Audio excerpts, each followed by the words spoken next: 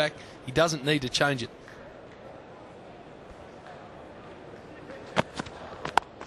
Oh, that's a good shot. They've got a man out there. Really good shot. Hey, fellas, the cherry picker's down. It's not there at the moment. And Michael Slater's left the commentary box as well. So I dare say he's around there somewhere.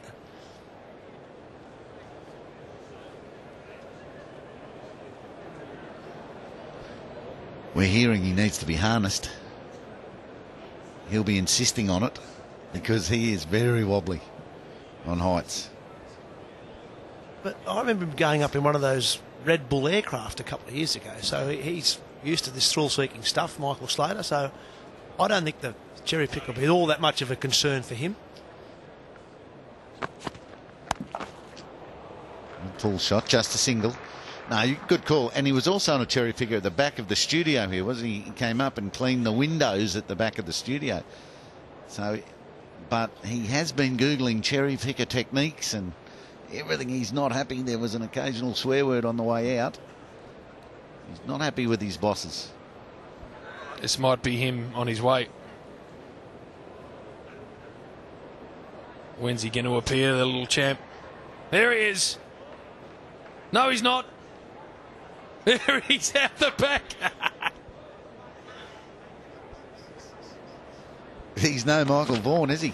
See Michael Vaughan in the skybox or whatever that was at the SCG, leaning back on the chair and trusting his English teammates. And there he is. Slats he's up.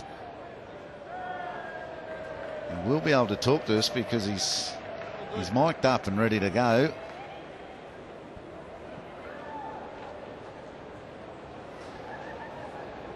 The news is, Slats, that you've got a fair way to go. Before it got up, it was a lot higher than that. It's got about another 3 extensions on the shaft of that cherry picker yet. Inside edge by Sean Marsh gets him to 18. So Commonwealth anchor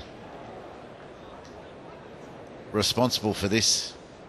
Michael Slater jaunt up to the cherry picker, and they proudly support cricket's off-field legends, and we've seen plenty of behind-the-scene unsung heroes in this year.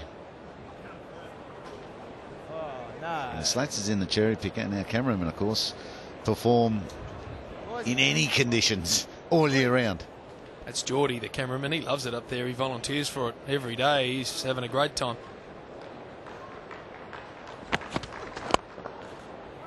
Oh, that's really effectively clipped. Jerome Taylor not happy. He knows the stuff, the pads of Voges. And that cherry picker, I think, is at its maximum height now. Just looking at that, there was a much greater angle in that last elbow there, wasn't there? Yeah. Oh, there's the shot. Slats better you than me, I reckon. Yeah, high. This is ridiculous. How on earth? This is as high as it's ever been. It is, as Tubby says, the arm's dead straight, just about dead straight. You know, Geordie, you have not been this high all day. Yeah, mate, yeah. How high are we, for God's sake? I think we're about 35. It's ridiculous. I'll try and stand up. The only way I can do it, though, is you've got to look out. I'm stuck, Geordie. I'm stuck on something. You're right, mate, you're good. Oh, I have got a harness on. It's all right if I look straight out. It's a hell of a view. Now, what we're doing, do you want me to commentate this ball? It's all right if I look down here. And it's a picture, this ground, actually. Bunston Arena. It's looking in great shape, as that one is hit out to the man deep. Now, what we're actually doing, the whole point of me being up here is to talk about, through CommBank, the off-field legends. And Geordie is one of the off-field legends. Now, Geordie, we never get to see you other than these great camera shots from afar. We've got 31 cameramen around the ground today.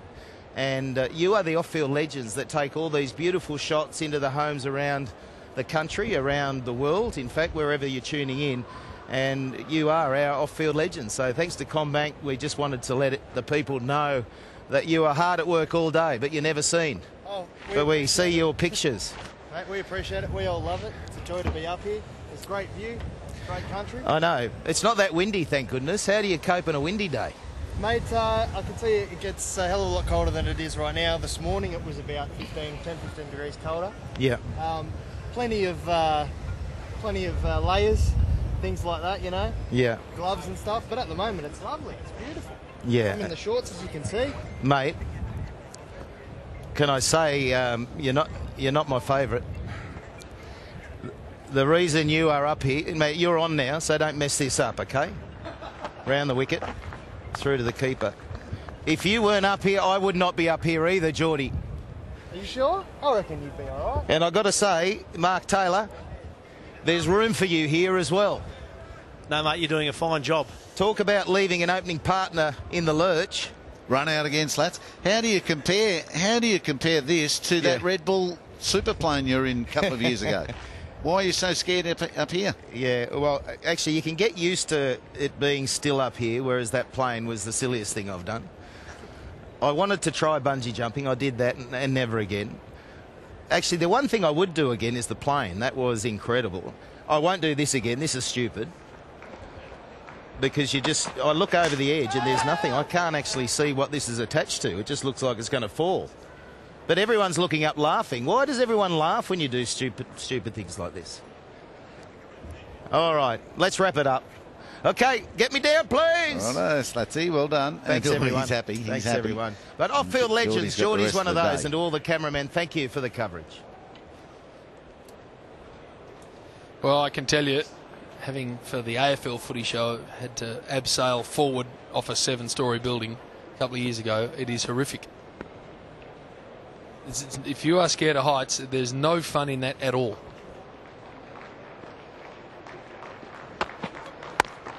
You can tell from Geordie's voice, though, he loves it up there, doesn't he? And today would be a good day. As I said, I don't like heights either, so I was much happier to see Michael Slater up there than me. But tomorrow might be a bit more of a test for Geordie. He will rug up tomorrow. He'll have about 5 or 6 layers of clothing on because there's predicting a little bit of a lot more of a breeze, probably about 16, 17 degrees, and the wind chill factor will be pretty solid up there. So people like Geordie and the guys get end up in light towers and top of grandstands and what have you. They do a terrific job right throughout the summer and I suppose throughout the year with the footy and what have you. Well done, lads.